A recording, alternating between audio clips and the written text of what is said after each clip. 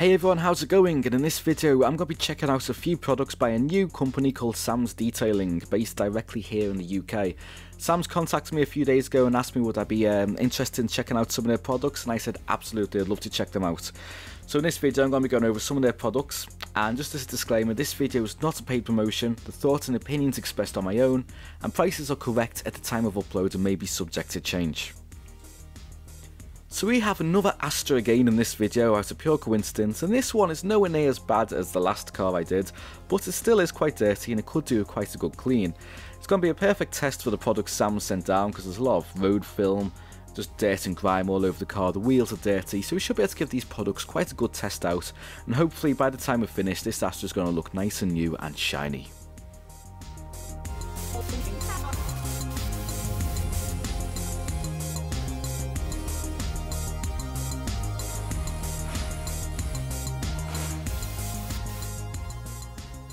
We're going to start off by tackling those dirty wheels. Now Sam's, they've sent me 3 different products to try: an iron reactor, a wheel soap and a flexible alloy wheel brush. So I'm going to start off by just blasting the wheels off with a pressure washer to remove any loose dirt and contaminants that may be sitting on the surface. Sam's wheel soap comes in at £8.25 for 500ml. It's a dedicated wheel soap for your wheel bucket, it's pH neutral and it's safe to use on all wheel finishes. I used 2 capfuls in my wheel bucket and agitated with a pressure washer, and as you can see the foam was nice and thick and lubricated. I also used the flexible alloy wheel brush, which is £16, which features a flexible stem wire to get hard to reach places and has protective rubber guards so you don't scratch your finish. The wheel soap was thick and lathery, but still being pH neutral, just didn't feel it was much stronger than regular shampoo. I probably would have preferred to try the dedicated wheel cleaner instead, since it could cling to the surface of the wheel. As for the wheel brush, as you can see, it does spit out quite a bit, which is not great to use something like a fallout remover because you don't want to get that stuff in your eyes, but it is really good again behind the wheel. I just couldn't shake the feeling though that the wheel woolies for a few pounds more would be a better option, because there's different sizes and they're smoother and you can just probably get better finish, because you can't use this on the face of the wheel, the bristles are just too far apart, so I have to resort to using a dedicated detailing brush to finish them off.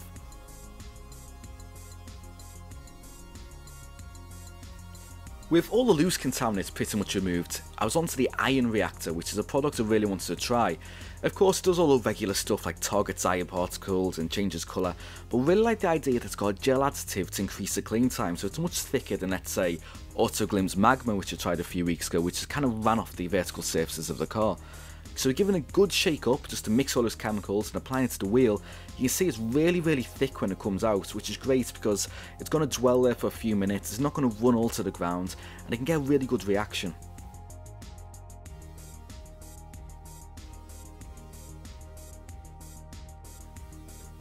I let this product dwell for about 7 minutes, and you can see in this 40 times sped up clip, there's a great reaction with the product, and I also sprayed on my wheel brush and did behind the wheels just to remove as much as I can, and I did a really good job. It's just the brush I felt still didn't clean as well as the woolies probably could have. So I had to resort again to put on my detailing brush and just do all the nooks and crannies, but after that it came really well, and I really like this product. There's loads of it left on the surface of the car, and the wheels just came up really clean when finished.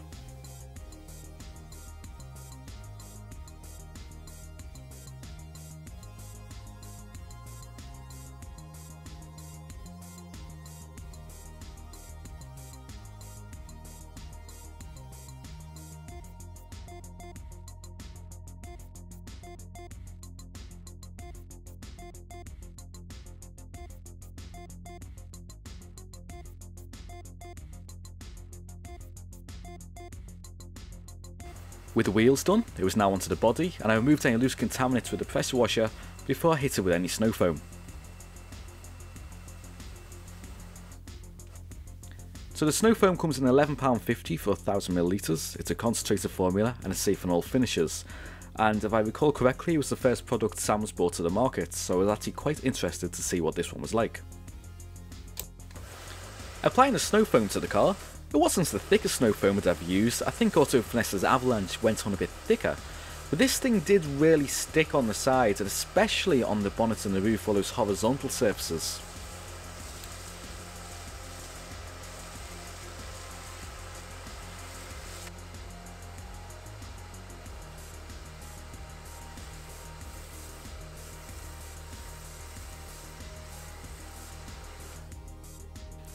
This shot is sped up 20 times.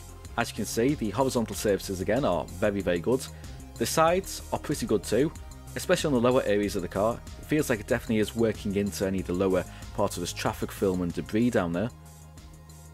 And in this shot, I know it's a big no-no to rub your fingers across a dirty car, but I did want to show you how thick the snow foam was.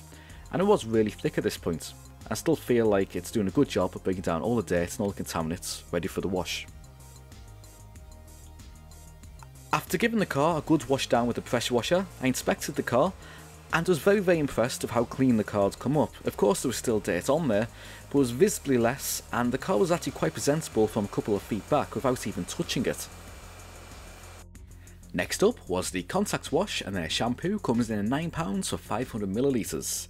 It's pH neutral and contains no wax or gloss additives. So unlike, for example, Maguire's Wash and Wax, it won't top up any wax elements already on the car. But this is great if you want to add your own wax later on after you've finished detailing in the wash stages. The shampoo foamed up really well. There was lots of foam and there was lots of suds, as you can see on my wash mitt. And when applying it to the car's paintwork, it felt like there was a good layer of protection between the car's clear coat and the wash mitt I was using. It felt like in between the two there was lots of lubrication, and I wasn't scared of causing any swirl marks into the paint. It was doing exactly what a good shampoo should do.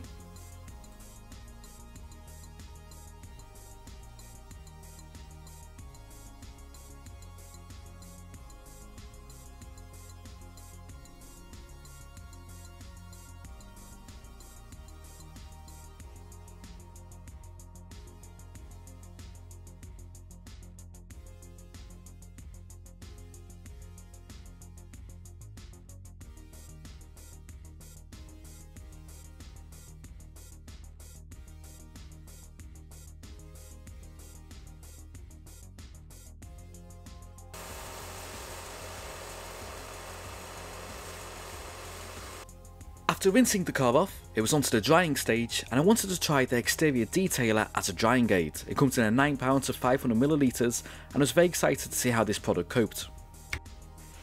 Take note of the water pooling on the wet panel at the moment. All you need to do is apply a few sprays, and as you see now when I hit it again with the pressure washer, how little standing water there was left on there. Immediately you can see the hydrophobic properties of the exterior detailer, just making all our water run off, and there's far less we have to drag off now with our towel, really reducing the risk of scratching the car's paintwork. Using my Aqua Deluxe drying towel by Auto Finesse, you can see that pretty much all the water gets pulled off the car on the first pass. Less passes, less chance of scratching the paintwork.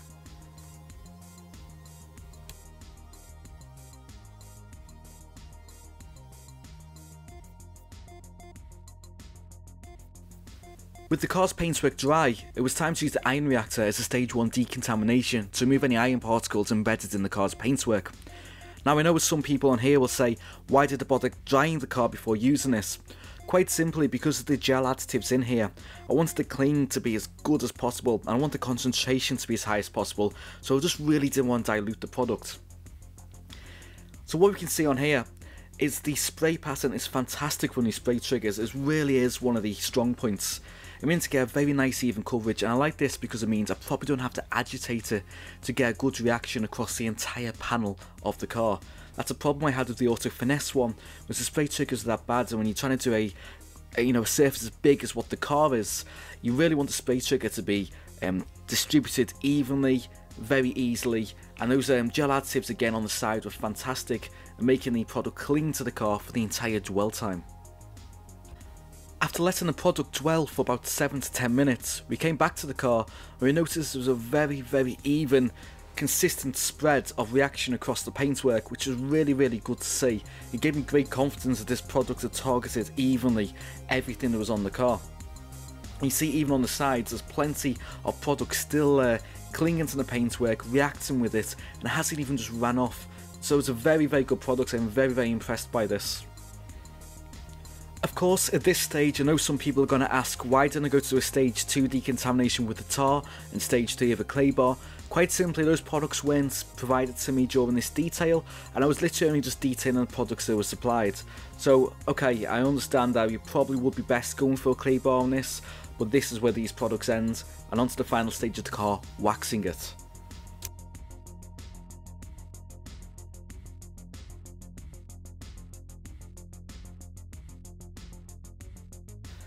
Next up is a product I can't really test you on this detail, mainly because yours has sent me a liquid wax and a wax applicator pad, and I really wanted to try two products together rather than just trying one.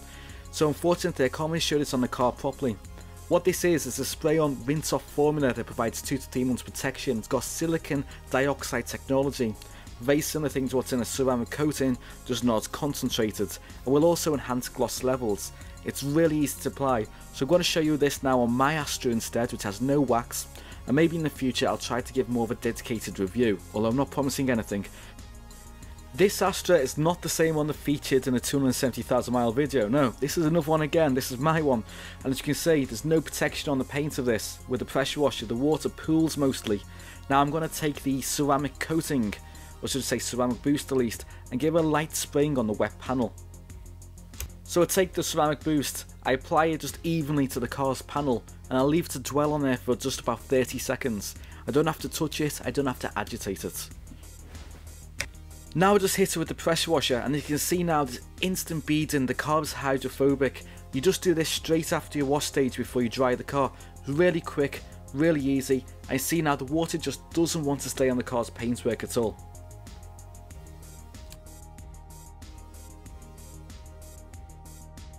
Finally, we're on to their liquid wax, which is £18 for 500 millilitres. It provides 2 to 3 months protection and contains a certain concentration of Brazilian carnauba. Of course, being a wax, it's meant to provide protection and also enhance gloss levels. We also have their wax applicator pad, which is £5. It's great size and fits a hand really nice. It's high quality. So taking this, one thing I want to note, which I've not said so far, is really like the packaging that Sam's Detailing has. It comes second only in my eyes to also Finesse providing. The products just look really smart and they have a really nice feel. I applied a layer of wax to the wax applicator pad and then proceeded to buff it into the car's paintwork. Now here's where the first problems with this product were. It's actually quite hard to see, and that's actually shown up a little bit better on camera, whereabouts you've buffed on the car. So when you come to do the panels later on, it's hard to see which parts have been done and which parts haven't. I really wish this product would haze a little bit more, so it's got a clear distinction between fresh panels and wax panels. The products have been fairly easy to apply, definitely a bit easier than a paste wax, not as good as a spray wax in terms of application. It was a little bit hard to buff off, again a little bit easier than a paste wax and harder than a spray wax. What do you expect? It's a liquid wax. But here's where the problems with the products really lay. On this panel here, like I just said, I've done half of it with wax, half of it without, and I really could not see any visual difference between the wax side and the unwaxed side. There seems to be virtually no visual enhancements with it, which is a real shame because the likes of Maguire's quick spray wax really provides quick visual enhancement and is really quick to apply. And that's the car done. I'm going to show you the after shots just in a second, but here's a rundown of the products, would I recommend them, and just some general costs. So the shampoo, really like this product. It was a good shampoo, it was very pure. I used 17 millimeters, did I put millimeters on there? I meant millilitres, typo there. So 17 millilitres used, which is 2 capfuls, and then 31 pence per application. Would I recommend this product? Yes. Next up, the iron reactor. I love this product, I think it's my favourite one of them all. It did have a strong smell, but was really thick, had great clean times, the reaction was good, and the trigger mechanism was great. I used roughly half the product, 260 millilitres, which works out at £5.19 per application. That was the bodywork and the wheels. Now silly me at this stage, I forgot to make a slide dedicated to the wheel soap. The thing is, I don't really feel like this product was necessary in the detail. I think my results would have been just as good using either a normal shampoo or just using the iron reactor and a normal dedicated wheel cleaner. That being said, here's the cost per application is 30 pence. I used roughly 18 millilitres of it, so it is quite cheap, or as I could say 2 capfuls. It's about the same as a regular shampoo. Next up, the snow foam. I really like this product, had great clean times. It was not so thick upon the initial application, but degraded slowly when it was on there. I used 75 millilitres, makes it 86 pence per application. Would I recommend this product? Yes. The liquid wax, quite frankly, was a disappointment out of the bunch. It's hard to see where it's applied. It dried too quickly when it was on the paint, making it hard to get off when it got around to the other side of the car, and there was not much visual enhancements, if any. I used 33mm, which makes it £1.19 per application. Would I recommend this product? Unfortunately not. The exterior detailer was a great product. It had good lubricity, it was hydrophobic, and the trigger mechanism was great. I used 94ml of this, and that includes using it as a drying aid and also aids in to buff the car off after it waxed it. So little did go quite a long way. I'd get about 5 uses out of this. Would I recommend this? Yes. Same with the wax applicator pad for £5, I don't think you can go wrong. It made waxing a lot easier. And the flexible alloy wheel brush, I'd probably spend the extra few pounds to go for the wheel woolies, although it did make the wheels clean. So all in all, Sam's detailing I think has been a pretty good first, go really. I really like what they brought to the table. Some of the products have had unique selling points. Loved a few of them, a couple of them not so great, but really promising start. I do think I'll be buying some of their products in the future. Anyway guys, that's everything. So thanks for watching, and if you like this, don't forget to subscribe to my Instagram channel as well at @TalkSteerUK. So see you soon, thanks for watching, take care.